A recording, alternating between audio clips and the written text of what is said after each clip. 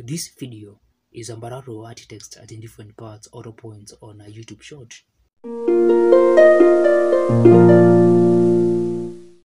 Now, I will start by recording my short while pointing at different parts of the short screen.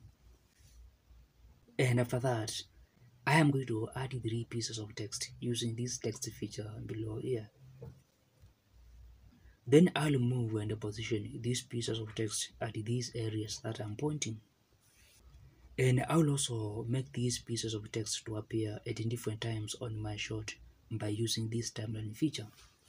Then from there, I'll make the text to appear after pointing that part where it is positioned, and also make the text to disappear before the next text appears.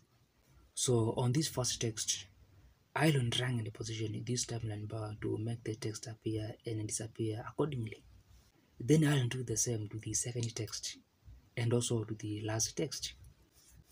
And after this is how my YouTube short will look like.